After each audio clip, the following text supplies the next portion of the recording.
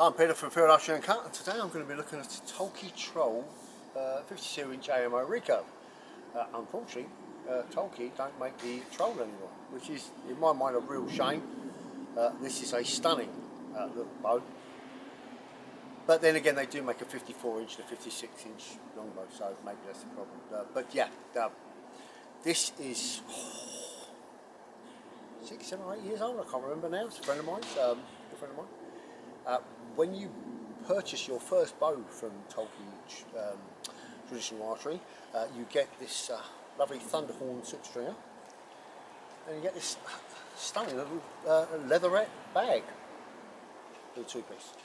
It is a two-piece bow bolt system. After I've shot some arrows, I'm going to take it apart so you can see it. This one is Mango Veneers, and actually the best thing to do is if I just show you. Right. This is stunning Mango Veneers. That's the bottom tip, bottom knock.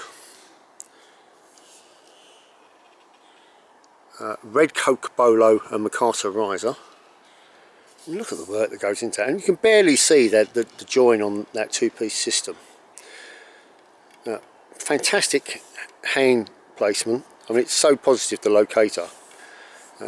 Palm swell, thumb grip. There's your red COCOBOLO there, and your MICARTA. The glue lines are stunning, and that Mango Veneer.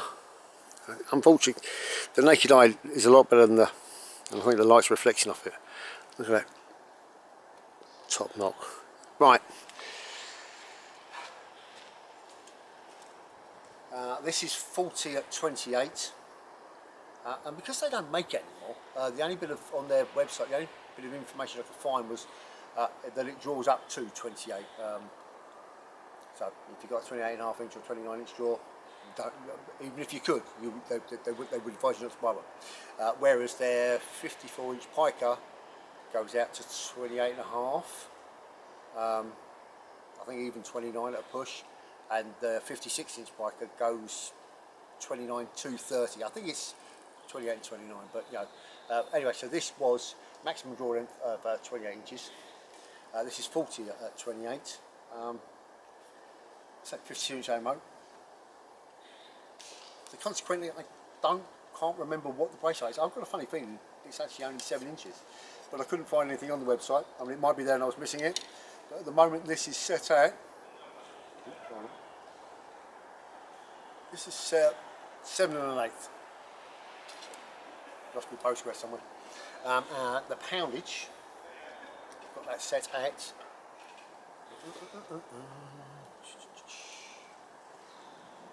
That's set out. I had that set out 28.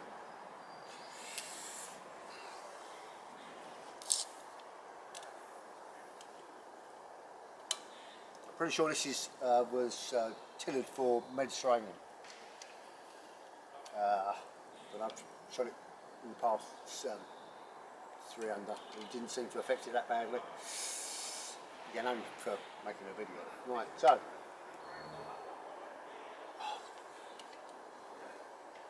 again, I'm not sure. I think they're bamboo core, but I could not find anything on the website. This is saying it's just over 41 apparently on my scales. And as always, best out of 3. I might be putting over an 1/8 of an inch. I'm still getting 41.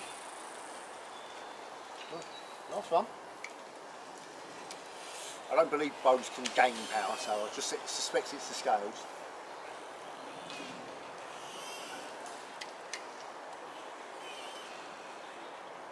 40.5 that time.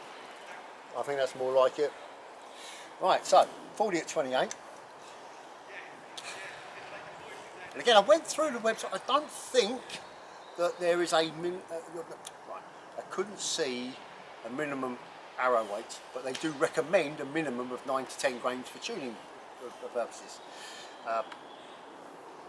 I'm pretty sure the guy who bought it, I'm sure when he checked it, I'm sure they told him it was a minimum of 8 grains. But I'm only going to go down to the 9 GPP. It's not my bow, so I'm going to go down to the minimum 9 GPP. So it's 40 grains worth, which would be 360. I'm going to be shooting at 362.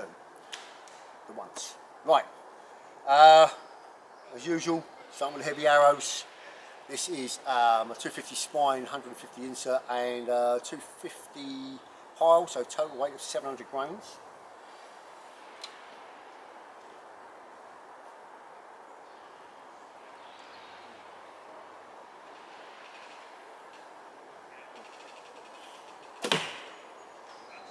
(141 feet per second), and I'm going to put my glove on, which I forgot to do. It's an 8-strain string, which is why I felt that. So 700 grains, 40-pound bow, 141 feet per second. As I said, it's a damn shame they don't make them anymore. Right, next one. Another 250 spine, 100 insert, 315 grain pile. Total weight of 710 grains.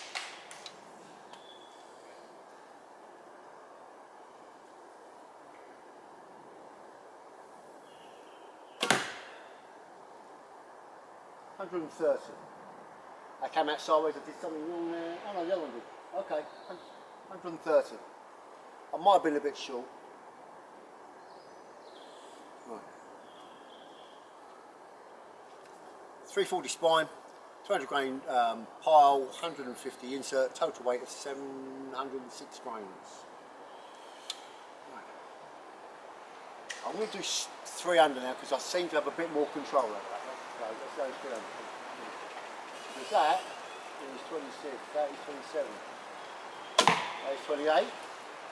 More like it. There you go, 142 feet per second. Actually, I've got to go and shoot the other one now, haven't I? Because you see, when you actually get it back to 28.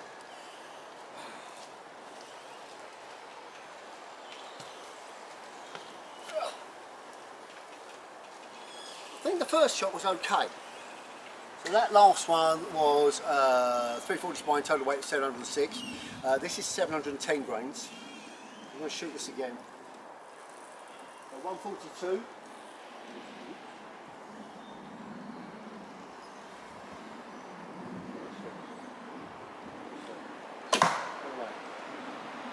$140. I think I only got 137. 140, that's more like it. Right, 340 spine. 100 grain insert, 300 pile, total weight of 662 grains. Remember, 40-pound bow. Last one was 140.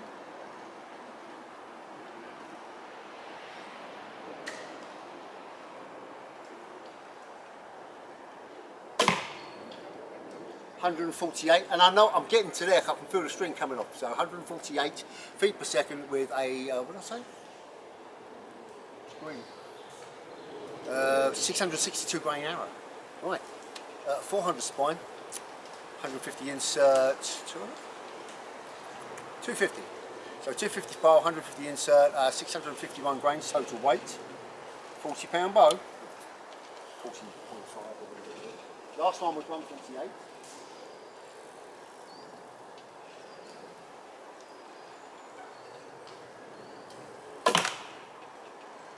And 146. Again, I can actually feel the contact now. I'm getting good shots. That's what I need to. So 146 feet per second with a 651 grain arrow out of a 40-pound bow.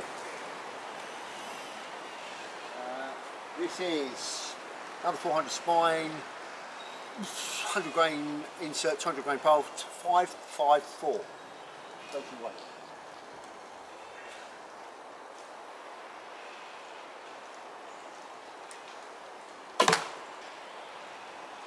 And again, I know I'm getting to there. 157 feet per second.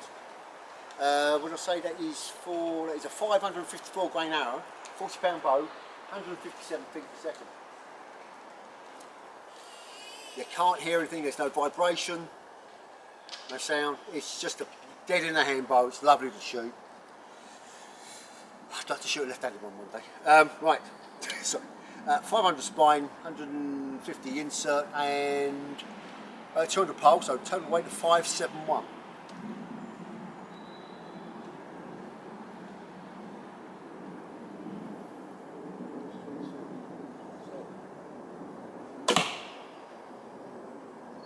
157 feet per second. That's what I just got. Never mind. 157. Oh, very soon, yeah. 157 with a 571 grain arrow. Right, this is a 500 spine, 100 grain insert, 175 bowl, total weight of 497.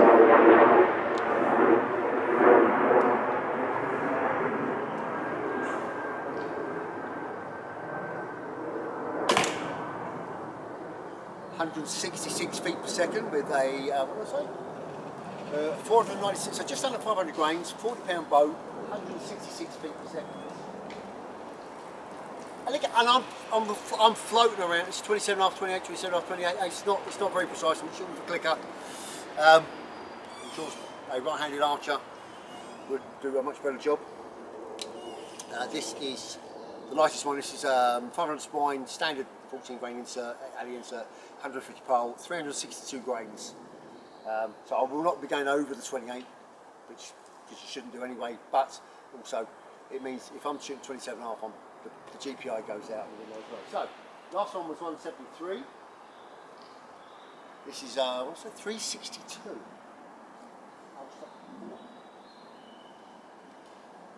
Come on.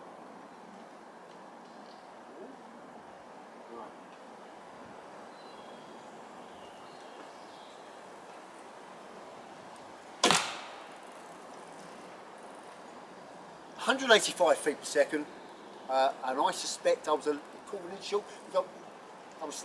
Yeah, it's hard to tell.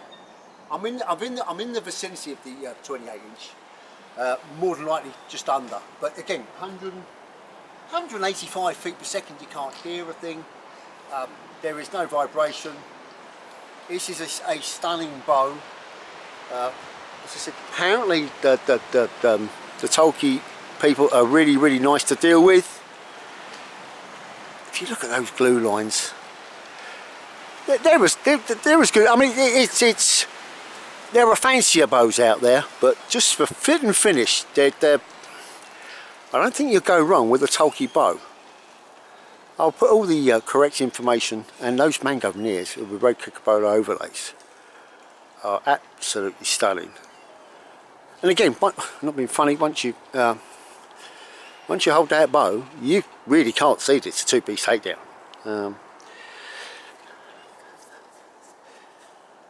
It is absolutely gorgeous. So that is the Toelke Troll, unfortunately discontinued, from Field Archery Uncut.